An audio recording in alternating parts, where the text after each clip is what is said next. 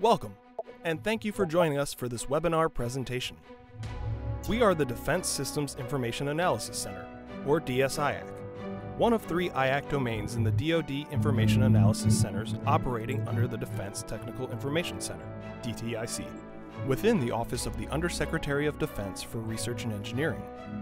Our informative webinar series highlights current and emerging research and technology developments.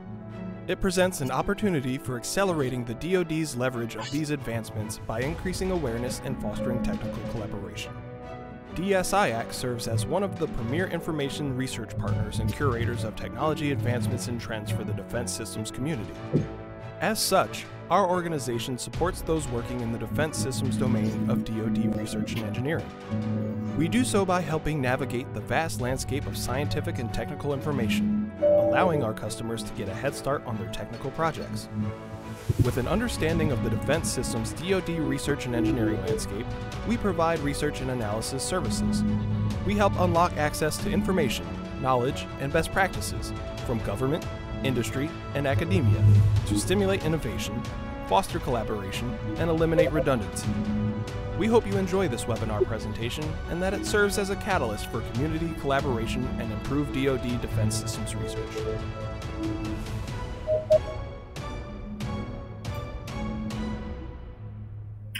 Well, hello, everybody. Good morning, afternoon, evening, wherever you're joining us from. Appreciate you dialing in to this month's webinar.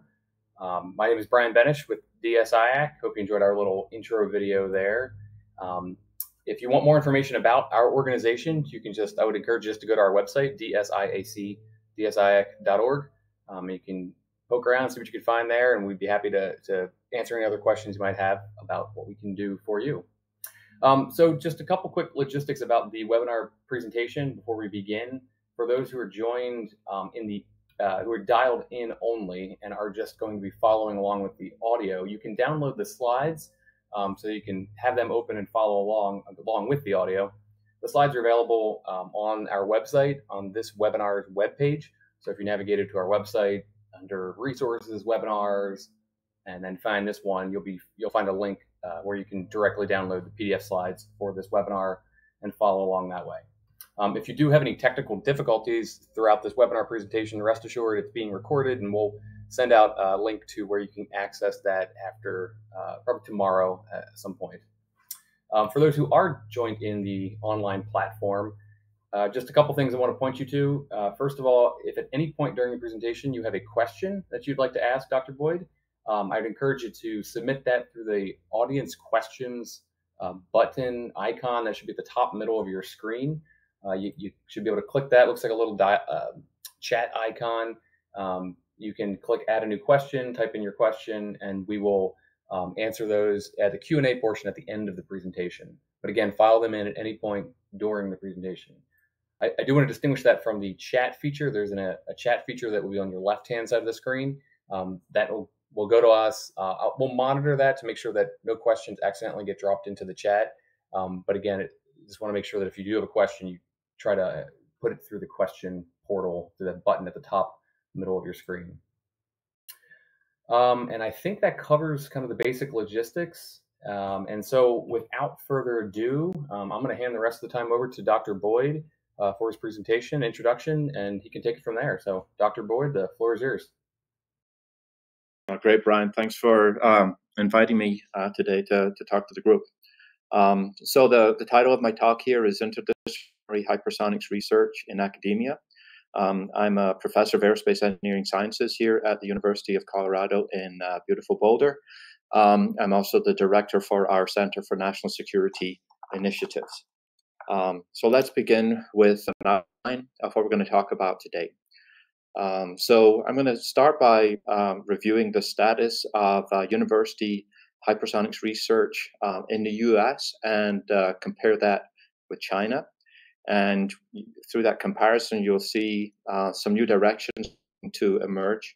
And one of the important new directions is this idea of interdisciplinary research. And so that's the main theme of the talk for today, interdisciplinary research. And so I'm going to talk a little bit about why it's so difficult in the hypersonics field, I'm going to talk about the components that go into interdisciplinary, right? The word interdisciplinary means, across or among different disciplines. And so I'll show you some examples from some of our work here to sort of illustrate the main points I'm trying to make, the technical challenges that we face, with some examples from thermal management and also vehicle shape optimization, and then end with a summary. So obviously, we're well aware that there's been a lot of effort, a sustained effort in China in hypersonics, maybe for the last 15 years or so, and that includes universities, right? So China has taken several steps to bolster its hypersonics academic community. One good example, infrastructure. They've built a lot of new wind tunnels in their universities over the last 15 years. They're funding a lot of students and postdocs and scientists at the universities to study and research in China, but also at US universities. I mean, these numbers I'm showing here are from a few years ago, but I still think that's an amazing number, 140,000 students from China studying in STEM fields at US universities in that particular year. Certainly smaller because of COVID and other things today, but nevertheless, as a university professor, I routinely get emails from Chinese nationals saying that they have, full ride fellowships from their government, and can they please come and work on hypersonics in my lab here in the U.S. One of the things I've seen in the decades I've worked in universities here in the U.S. On hypersonics is the opportunities that Chinese nationals have. 10 years ago, 20 years ago, a student from China coming to work in an American university on hypersonics would almost always stay in the US after they completed their degree for a variety of reasons. But now they certainly have viable options to go and work in hypersonics back in their homeland, and many of them do. And so that's something that's definitely changed, in the last couple of decades. Another thing that China has done prominently to show their progress in hypersonics is they hosted 2017 International Hypersonics Conference that is organized by the American Institute of Aeronautics and Astronautics. A couple of years ago, I spent a sabbatical leave a year in Washington, D.C. at the Science and Technology Policy Institute that's run by the Institute for Defense Analyses.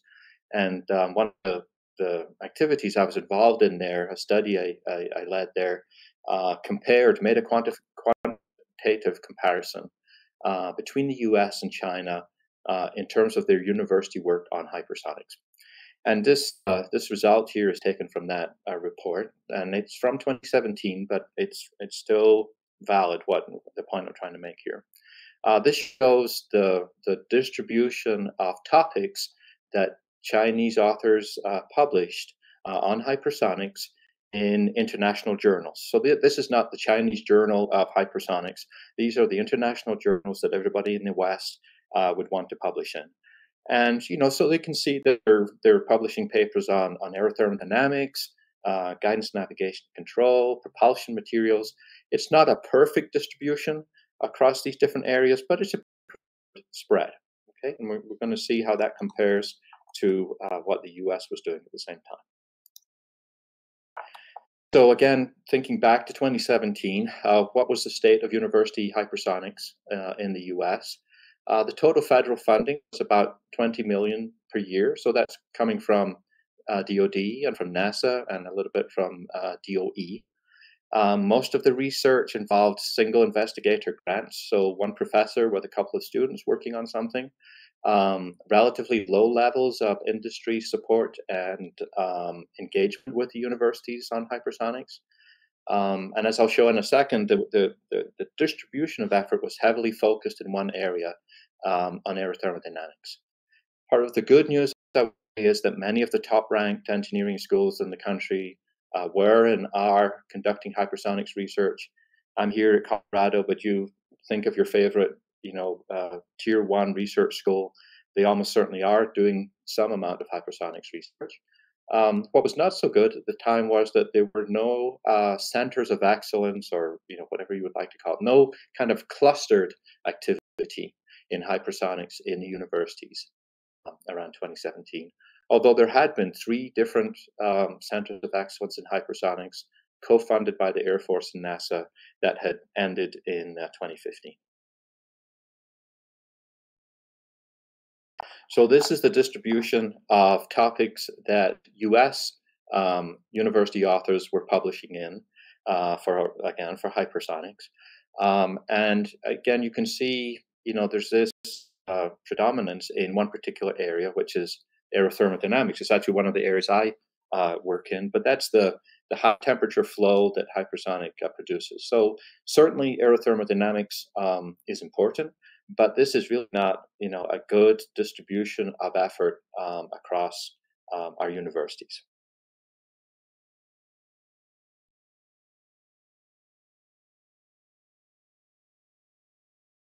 So, so what does all of this mean? So this is another very interesting plot to look at. So again, this is the total number of journal articles being published on hypersonics as a function year going back to 2005.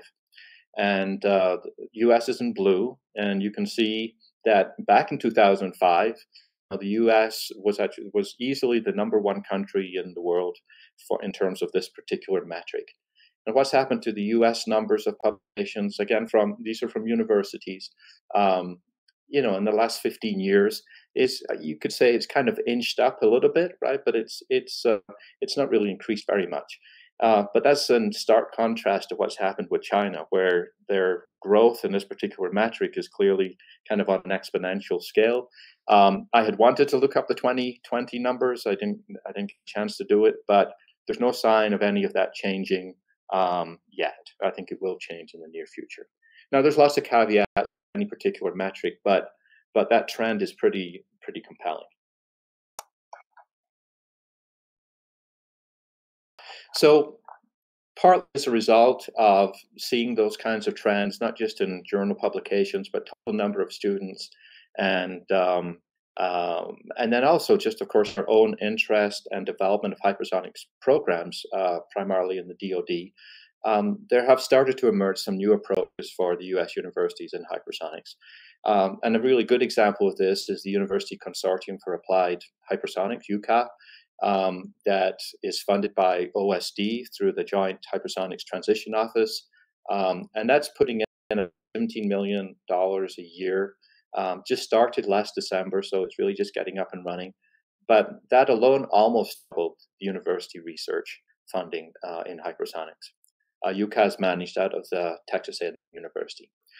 And UCA, and just more generally, the engagement with the hypersonics community is changing in some ways. So it's increased in size through that, through increased funding, but also looking at broader engagement. What I showed before, the emphasis on aerothermodynamics. Don't take the message away from that we want to decrease the work in aerothermodynamics. We need to probably increase it a little bit, but we really need to increase the research that we're doing in the other areas like GNC, materials propulsion, and so on. And as we sort of mature those different areas, we also need to start thinking more about interdisciplinary research, right? And that's where all of this background that I'm providing here feeds into the main topic for my talk today, which is this interdisciplinary research. Another thing that's changing for the universities is increased interaction with industry, partly facilitated by UCA, but even just in my own experience, I have much more funded research with the aerospace primes today in hypersonics than I ever have before. Why is this increased engagement occurring? The universities certainly have very advanced modeling and simulation capabilities, but they're not software tools, and they definitely need some help to be transitioned to the industry workplace. The universities have some unique test capabilities like quiet wind tunnels that can complement national assets. And then, of course, the way that we do research in universities is through graduate students and postdocs. And so as we're advancing capabilities for research, we're also training the workforce and can help with things like getting students clearances before they graduate. Okay, so with all of that sort of background for non-technical reasons for thinking about interdisciplinary research, what about on the technical side? And so on this slide here, there's a couple of examples of how and why interdisciplinary research is important in the field of hypersonics. And so the one on the left, titled "Ablating Vehicle," this picture is actually from NASA, but you can think of it as being the nose of a hypersonic weapon for DoD applications. And so the black outline that you see on the left there is the thermal protection system, the thickness of material, the heat shield that is going to protect the hypersonic vehicle that would be to the right of the image. And then the image on the right-hand side under ablating vehicle, you can see there's this gold band there. So that gold band is all the material that is predicted to be removed as a result of flying this hypersonic vehicle along its trajectory. And so that material is removed through a process called ablation. And ablation it's an interesting process where an oxygen atom from the high temperature air reaches the surface of the vehicle, and it pulls a carbon atom off the surface, and the carbon and the oxygen get together as a monoxide molecule, CO. So ablation occurs one atom at a time, but it is seen at the kind of mesoscale, right? You can actually see afterwards, how much material was ablated from your hypersonic vehicle. So what does this all mean? This means that you have in a hypersonic flow high temperature gas. That high temperature gas ablates the vehicle surface. As you're ablating the vehicle surface, you're changing the shape of the vehicle. You're changing the outer mold line of the vehicle, and so your drag coefficient is changing. Your lift coefficient may be changing. So those aerodynamic parameters are what the guidance, navigation, and control algorithm needs to do the trajectory handling. And so all these things are interconnected, and they're all different disciplines. There's gas dynamics. There's material science. Controls. And so today, what we generally do is fight against all these different aspects that go into analyzing and designing a hypersonic vehicle. And for the future, what we really want to be able to do is optimize a vehicle design, taking into account the fact that it's going to ablate along its trajectory, include all of that in the analysis to come up with the best vehicle that we can design, given all the different things that happen to it. So that's one example. The second example on the right is for a powered hypersonic vehicle, a scramjet, right? Is a hypersonic propulsion system. And here the idea is, again, you've got a lot of heat in the gas around the vehicle. Some of that heat soaks into the structure of the vehicle. We often talk about the thermal soak of hypersonic vehicles. And so now the structure of the vehicle is very hot. It's a little bit softer than it was when it was cold, and it can be subject to deformations. And so for a propulsion system, one of the key aspects of combustion is the pressure in the combustion chamber. And so for a scramjet system, if the geometry of the inlet of the engine is changing, then during flight, then that changes the shock structure of the airflow into the engine. That changes the pressure of the air. Ultimately, it changes the performance of the engine, including the thrust. So again, ideally, what we'd like to be able to do is analyze all of these different aspects: the high temperature air, the deformations of the structure, the effects on the combustion, and in order to optimize the vehicle trajectory and performance. So in order to be able to do interdisciplinary optimization research, there's two very specific things we need. One is that the predictive models of each of the subsystems, whether it's the aerothermodynamics or the combustion or the materials, those have to be, high fidelity and predictive models. And secondly, we need effective optimization approaches to give us the best result that accounts for all these different behavior. And so that's what people are starting to do in the universities in terms of research. I'm trying to, here we go. Okay. So we're not unique in this, but at the University of Colorado, and for historical reasons, we call ourselves CU, we've recognized this challenge and opportunity, and we have an activity that's really like an IRAD in industry. It's an internally funded activity called the HyVIRT, the Hypersonic Vehicles Interdisciplinary Research Team. And so this is something that our College of Engineering competes across many different areas every 3 years.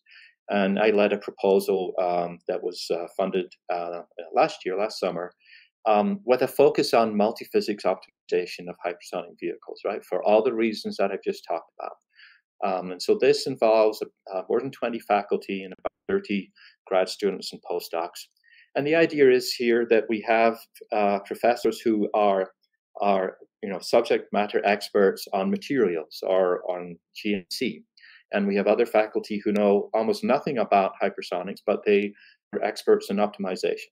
And so the purpose of HyVIRT is to bring these different communities across our campus, well, across our college mostly, together to think about optimization of hypersonic vehicles. And one of the things we're doing with the internal funds is leveraging them against external funds, so that it's kind of a win-win for us and other people. And so we've been quite successful first year with a number of projects, some of them funded by NASA and Lawrence Livermore, Sandia, and others. And there's more information there at that website if you're interested. Well, let's turn to some of the technical stuff to try and give you an understanding of some of the challenges here. So I'm going to keep things relatively simple. You'll see that it's a relative term. I want to think about the interdisciplinary connections between hypersonic flow and the material response. So if I want to understand how ablation occurs, this is what I have to think about.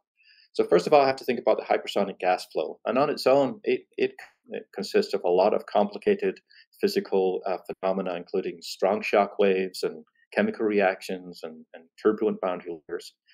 On the material, what we call the material response, what does the material respond in terms of that high temperature environment? You can have heat conducting into the vehicle. You can have heat radiating away from the surface. We can have ablation and so on. So again, a lot of complex processes to think about there. And then the interface, both physically and for simulation, is on the surface of the vehicle between the gas and the material. And that's where, for example, ablation occurs. It's through surface chemistry. And so, again, a number of different processes to think about. So I'm going to walk through how we in my research group address these different areas. And again, these are not unique capabilities, but it illustrates what needs to be done to analyze these systems. So to model a hypersonic flow, we use computational fluid dynamics, CFD. Here we're solving three-dimensional Navier-Stokes equations. We have chemical reactions going on, turbulence. The algorithm is implicit, so it runs efficiently on high-performance computing. We couple the CFD code to the material response as a boundary condition. Our code, Le Mans, has been verified against government codes and validated using various sets of experimental data.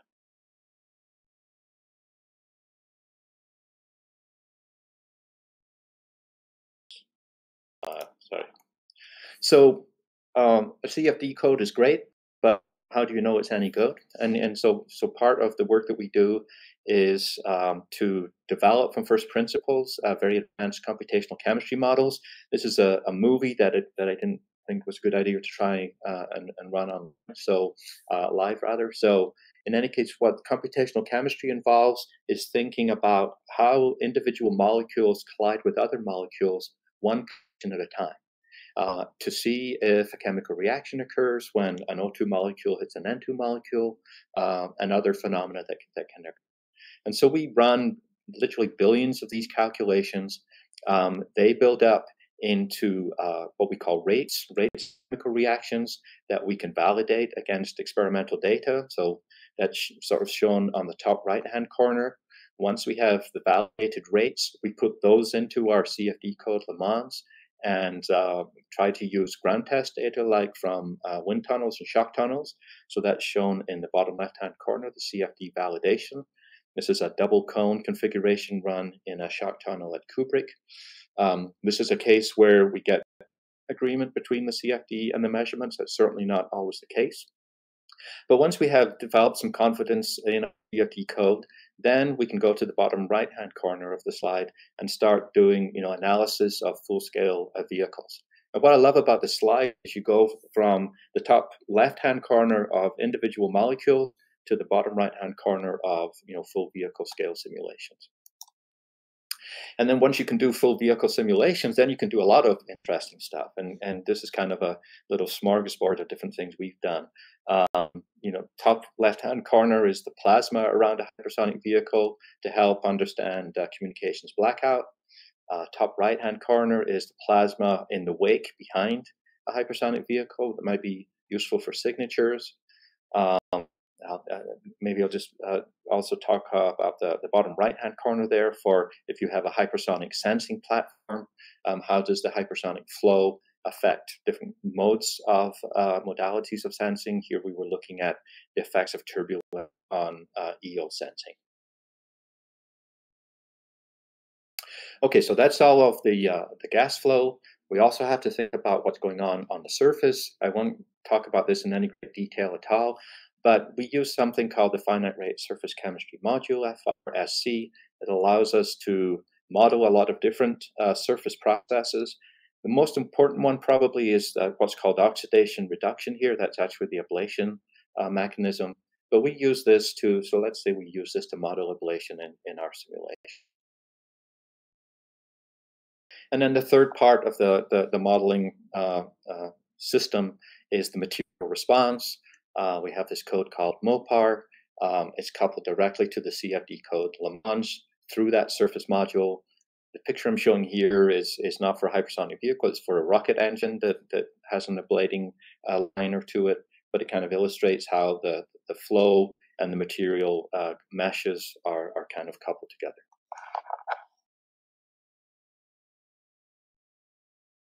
Okay, so let me just in the last few minutes show you a couple of examples of interdisciplinary research using these tools. So all of these results have been generated with Le Mans and MOPAR. And so the top left-hand corner here is a simulation of an ArcJet test, multi-component material. And we're simulating the external hypersonic flow and the flow of heat into the materials. The top right-hand corner is an ablating case. It's hard to see some of the details, I admit, but this kind of right-hand contours is showing you how the shape of the nose of a vehicle is ablating away as a function of time. Right? So imagine you're flying along your hypersonic trajectory, and this is showing you how the shape of the vehicle is changing as a function of time. One of the areas that we're active in right now is in looking at ultra-high temperature ceramics, UHTCs. These are a special class of material that can go up to very high temperatures, 3000 degrees Kelvin. So here we're analyzing a component, a UHTC composite rather, of hafnium diboride and silicon carbide that was tested in an ArcJet test at NASA Ames. And so these are examples of the flow and the surface chemistry and the material response going on all at the same time. This second example here is in vehicle shape optimization. So here we're using our CFD code Le Mans, and it is connected to an optimization library called DOT. And we can choose different parameters to optimize on. So most of these results that I'm showing here are to minimize drag. And we're looking at a particular vehicle, representative vehicle, the IRV2. And so you can see there's a collection of four sort of color contour pictures there. And so the first one, TP1, that's the actual geometry of the nose tip of IRV2.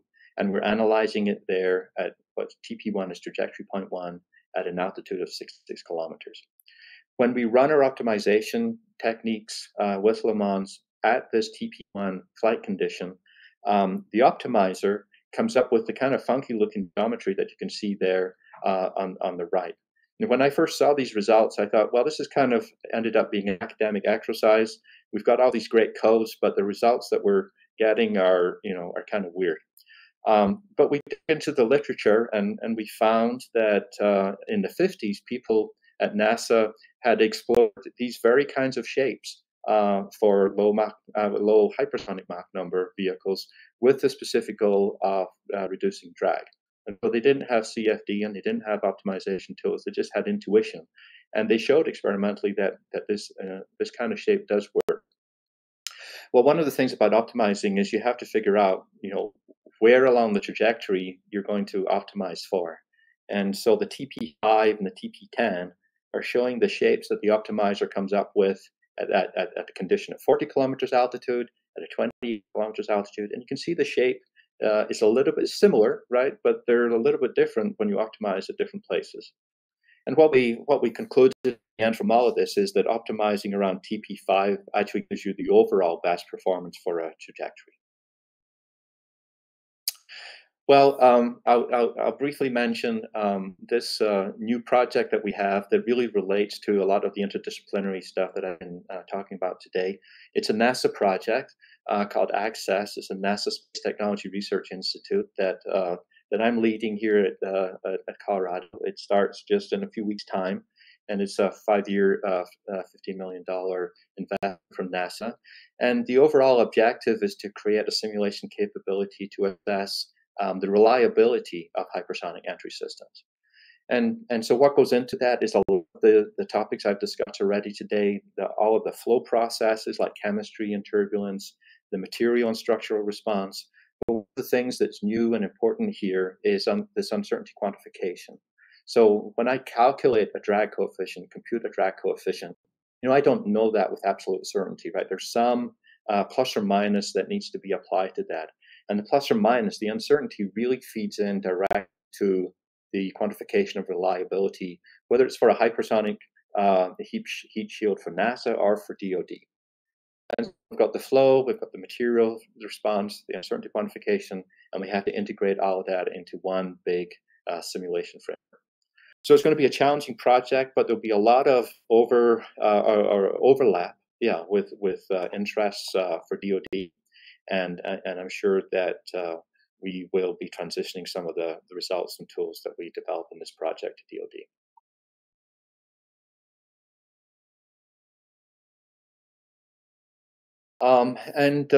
So the final thing I talk about is workforce development. So that's certainly one of the ways in which the universities are becoming, of course, more actively engaged and can contribute to the missions of DoD and hypersonics. And again, here at CU, we've just this fall, this semester, introduced a graduate hypersonic certificate. It's really a subset of a master's degree. You have to take 4 graduate level courses to earn this certificate. There's 1 required course and 3 electives. Some of those are classroom based. Some of them are research projects. We're starting to develop a hypersonics design course. These classes and the certificate can be taken by non-degree participants remotely. And so again, if you're interested in details, the URL there provides more information. So I know maybe I've run over a little bit of time here, but here's the summary. So hopefully I've shown to you how and why the U.S. is strengthening its hypersonics community in the university.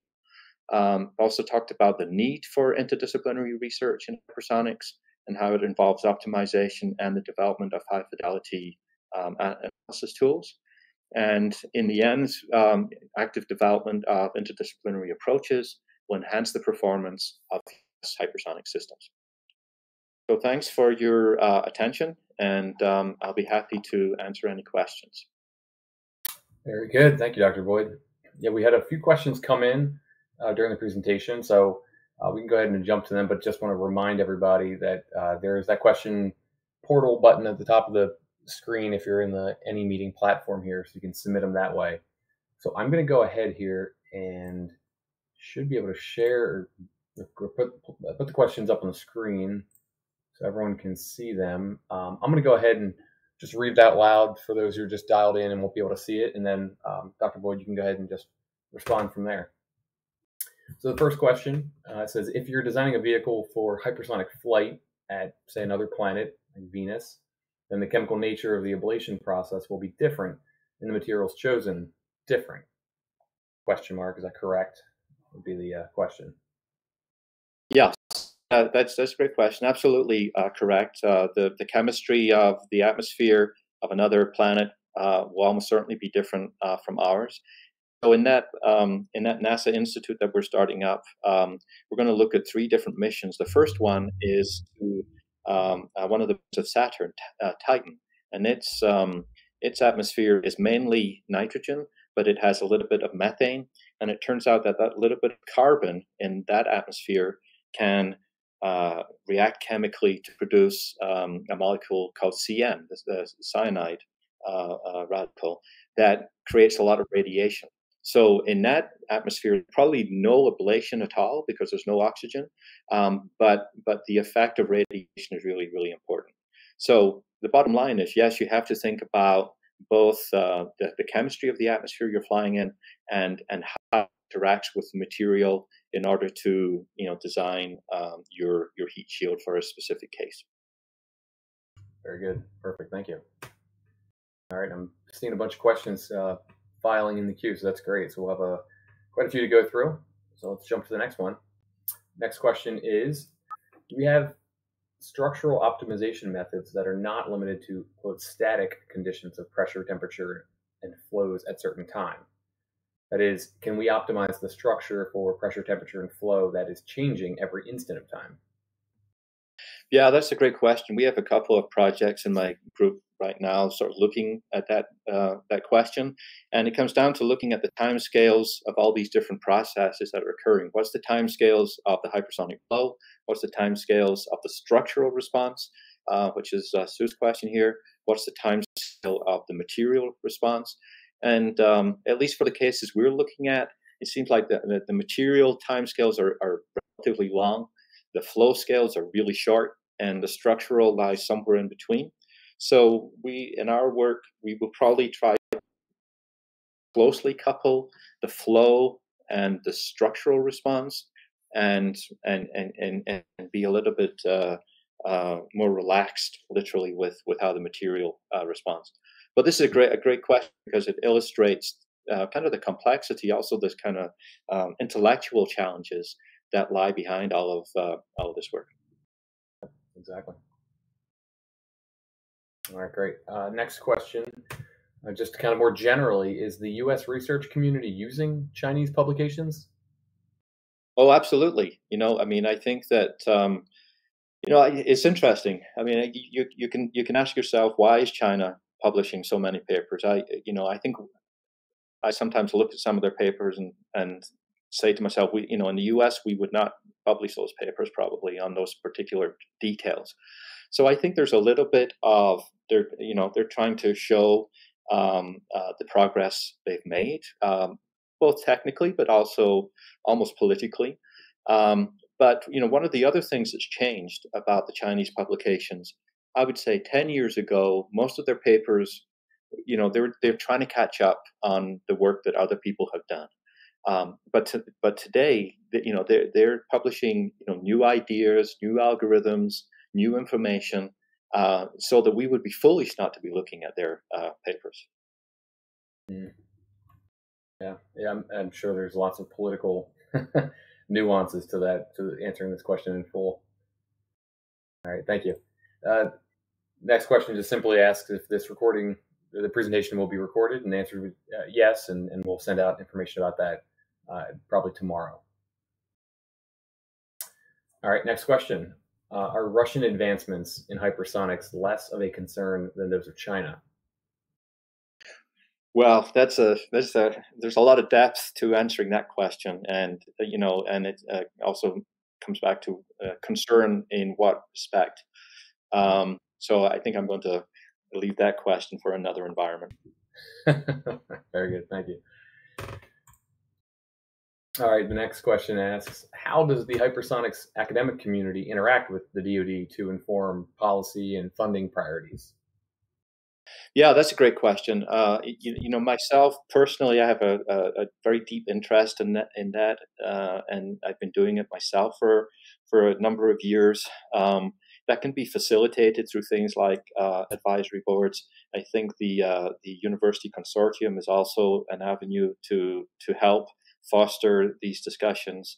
Um, Over the last few years, OSD has been formulating a classification guide for hypersonics across DoD, and there was some participation in that from the universities. So I hope those channels continue to remain open and maybe even expanded, because if the universities do have an important role to play here, and it's important that things are configured in a way that is optimal for all the people involved. Mm-hmm. Yeah, I'm sure there's a number of different places that there's intersection between the academic community and the DoD. So, and that's another area that, from our perspective, DSIAC, we'd be happy to help facilitate those connections. Again, coming from a DoD organization here. All right, next question. Have you considered, or perhaps more generally the hypersonic community, considered manufacturing capability when looking at shape optimization? Yeah, that's a great question too, and that's the kind of question that people are, of course, now starting to really ask. It's you may well give up some performance from a material or a shape. If it's easier to manufacture, if it's cheaper to manufacture, and so the optimization of a hypersonic system, has to account for many more things when you're starting to think about programs of record and having capability in the field. It's not just enough to be maximizing your range, right, or minimizing your drag. You've got to think through all the utilities, the ilities that go into manufacturing, including sustainability, but also manufacturability. So it's a great question. People are starting to think about it, but I would say it's still pretty early days. Okay, thank you.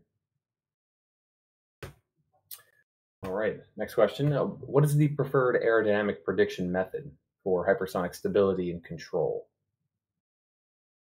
Well, I'm not a controls expert per se. In the end, you rely on accurate estimates of the key aerodynamic coefficients, the lift and drag and the turning moments. And while there are a lot of extra processes going on in a hypersonic vehicle that don't apply to a subsonic vehicle, at the end of the day, from the guidance, navigation, and control aspect, I mean, things happen a little bit faster, of course, in hypersonics, but traditional methods are typically relatively successful for hypersonics too. Okay, good. Next question starts off saying that the background knowledge, modeling expertise at CU is very impressive. So the question, now back to manufacturing again, says, do you also have expertise in manufacturing technologies? And if not, maybe are you open to considering inter-university collaborations? Well, I'm not going to say no to that, right? So manufacturing, well, we have some capability here at CU, but it's not as strong as some of our other areas, and we're certainly always interested in partnering with other organizations to bring a more complete solution to a problem. So yeah, I mean, part of the reason from my side to take advantage of this opportunity today is to open doors for further discussions. Yeah. Well, and to that end, I believe your email was on the slides, correct? Or contact information, perhaps? Some way to get in touch with you. Yeah. So, there's a question about availability of the slides. Again, they should be on the webinar's webpage. If at the very least, we will send out a follow-up email with information about the recording and also include the link for the slide, so that can be available as well. All right. The next question is asking, says, hey, from a background of numerical methods like computational science, do you know of any short course program in hypersonics to help get up to speed, bone up a bit on numerical methods in that field?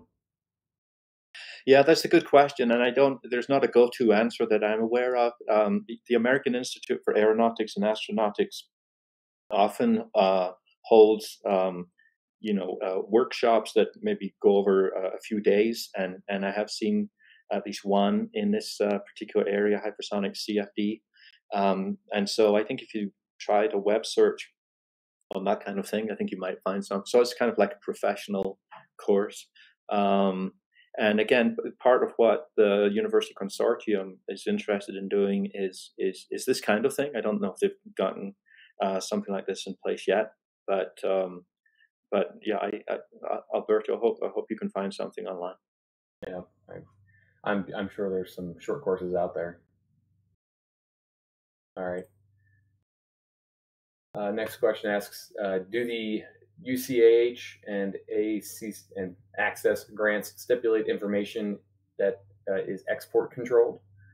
Would that limit participation just to U.S. citizens then? Yeah, it's a good question because obviously there is plenty of sensitivity even without getting into the classified realm with these things. So I think for UCA right now, you have to be a U.S. citizen. Although there are a small number of international schools involved in the consortium, like in the UK and Australia and so on. And then access on the NASA side, there may be some of the work on materials that is ITAR kind of thing, CUI. So parts of it may be limited, but in general, it's not limited. Okay.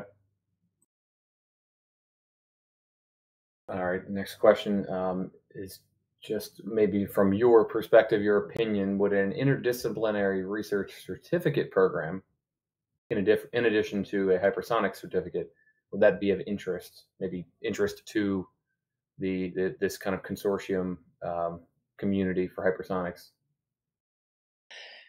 Yeah, potentially. I mean, I think that in general, the interdisciplinary nature is maybe studied in sort of systems engineering, and there probably are certificates for that kind of thing. Specifically for hypersonics, it's a growing community, but it's really been growing rapidly, and so I don't think we're quite ready to do that yet. I think that need to be a little bit further along so that you could really use them in the classroom, or use them across a number of courses. So I think that could be coming if hypersonics is here to stay. I think we're not quite ready to do it yet. So your recommendation would be more stick to kind of particular specialty areas? Well, I think we're going to see a lot of research in interdisciplinary, right? So a certificate program is usually more about there's a certain amount of classroom material, coursework, and yes, maybe a little bit of research. At least that's how we do it here. And I think we don't have the classwork figured out just yet. I see. Okay. All right. Next question is asking if your work includes glide vehicles as well. Yes, absolutely. Yep. Yeah. Okay. I didn't talk about them per se, but probably mostly on glide vehicles, actually. All right. Very good. All right. The next question is asking if CU has done any work in lattice Boltzmann simulation versus NS. And I apologize, I'm not sure if what NS is, but perhaps you know. Right. So that would be the Navier-Stokes equations, which is what we use our CFD. So we haven't, and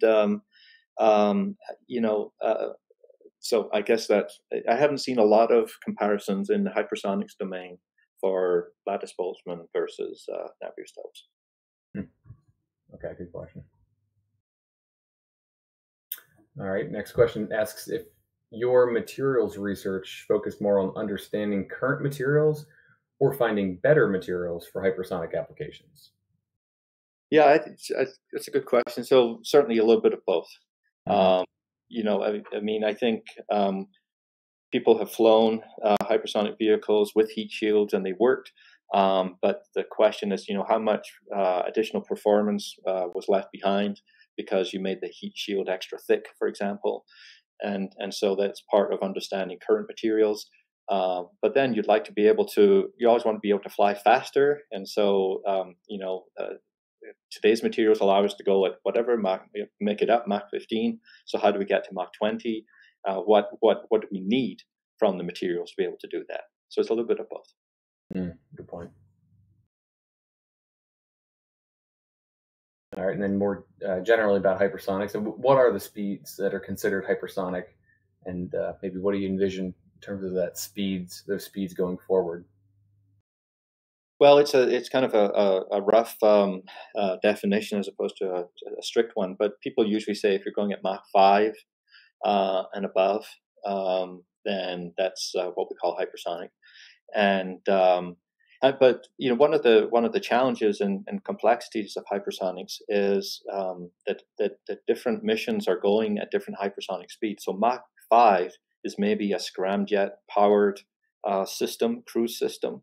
The processes that you have to think about at Mach 5 are very different from a reentry vehicle that's coming in at Mach 25. And so hypersonics really is more than one thing. It's really a continuum of physical processes that become important and then fade away, but then something else comes in and takes over as being important. And so, I like the question from that perspective. That's good. Okay, next question asks, so is the CU team and researchers, are they focused mainly on the modeling and designing? Or what about propulsion and other systems? No, we're definitely working in other areas, and certainly materials is one where we have people who design materials, and we have test facilities here. In propulsion, we are doing analysis and modeling of scramjets and the combustion processes, also developing advanced diagnostics that could even be used in flight to help sort of control scramjet operation. So we have a variety of range of interest. Very good. All right. Next question starts off referencing an article that an article from China highlighted four-body energy deposition from laser for the purpose of drag reduction and all that comes from that. So then following that, it says, is the U.S. academy, industry, government kind of community also researching this? Is perhaps that research being driven by the Chinese, the U.S. research being driven by the Chinese work on that, at least that you know of? Yeah, I mean, I think people have been looking at energy deposition from lasers and electron beams and other sources for decades, and some of it's been done in the U.S., some of it in the Soviet Union and Russia, some of it now in China and around the world. So I think there are some of these topics where it really is a community around the world where there's not necessarily collaboration across the community, but people are building on each other's work. So I think at this point there's not a lot of value in trying to figure out where it started. Mm-hmm. And certainly these kinds of ideas are also being studied in the U.S. Oh, good. All right, and then more specifically, a question for your group is your group working directly with the EO sensing community, which I suspect electro-optical, but maybe Earth observation? Not sure if you might be able to determine. Yeah, no, that's right. It's electro-optical. Okay. So, very limited capacity, and actually, we'd really like to get, a more direct dialogue. It's one of those areas that are sensitive. But for us to understand from the modeling perspective, what's the key things that we need to understand that affect the EO sensing mission would be very, very valuable. So we're certainly interested in that. Good. Yeah. I guess again, another reason why you're here, trying to promote the work. Great collaboration. Very good. Next question, actually, the one after it are somewhat similar, so I'll just ask the one and tag on the second here really quick. So this question says, how can private companies and partner with universities to do interdisciplinary research? And the following question asks what the consortium and the kind of the academic community would need from, in general, from industry. So kind of how can this academic community work with industry, and what do they need from industry? Yeah, so that's a great question. So I can't really speak for the consortium. I mean, we are members of it, but what I will say is the consortium, I think, has a mechanism by which industry can provide information to that can inform future RFPs that will be, for which the universities can submit proposals. So there is a mechanism by which, if you have an idea, you're sitting in industry, you have a problem, and you think universities might be able to help, you can go through UCAT to potentially, right? I mean, all the companies are doing this, so there's a down select process, I'm sure, there too. But there is a pathway there. And I think that's a very important function for the consortium. We have a lot of close interaction here, I'm going to say, with Lockheed. They have a prominent facility not far from the Boulder campus. And in the end, it really takes it's value in is value out. So I think it takes commitment of a certain amount of time to sit down and share at some level, the nature of the problems or the things that industry is interested in with potential university partners, to have a dialogue to really understand if the universities have things that can benefit industry. So I think it's like everything, right? You have to be willing to, on both sides, invest a little bit of time to see if there's something there. And that's worked well with our interactions with Lockheed and others. But looking back on it, that's what it takes. Just to jump off that, do you know of any, off the top of your head, any ongoing, I'll say, events, opportunities for folks to get together kind of in a working group setting to have these more organic discussions? Well, there are a number of hypersonics conferences, symposia, events, Right. Throughout the year, and of course, a lot of them have ended up being virtual over the last 18 months because of COVID. But there certainly are opportunities, and I'm very hopeful, of course, that even next year, right, many of the events will start to become in person. But those are really great networking opportunities. There's probably about 10 of them a year. I mean, there's really a lot of opportunities out there. So I encourage people interested in those kinds of networking opportunities to search on the web. These are widely advertised events. Yeah, agreed. And for what it's worth, we try to monitor them and make sure that we advertise them out to the community to help encourage those opportunities as well. All right, the last question we have in queue is, have new high-speed sensors for determining roll and angular positioning of a hypersonic vehicle with reference to another object during flight. Current GNC sensors may not be sufficiently fast or may have latencies in measurement of position and roll. Are new sensor technologies being considered? Well, that's a great question. I mean, I can imagine, if you're on the defensive side of hypersonics, if you're trying to kill one hypersonic vehicle with another hypersonic vehicle, then there is a lot of dynamic behavior when in the end game there. And so I would imagine, again, this isn't my specific area, but I would imagine people like the Missile Defense Agency are thinking about these kinds of questions. Yep. Very good. And I'll just, again, quick plug for our organization. One of the services we offer is a technical inquiry research service. So if there's questions like this that we can help do some research on, do a little legwork on to find out what's out there, who's doing work in that area, we'd be happy to help answer that. So encourage everyone to go to our website, take advantage of that service.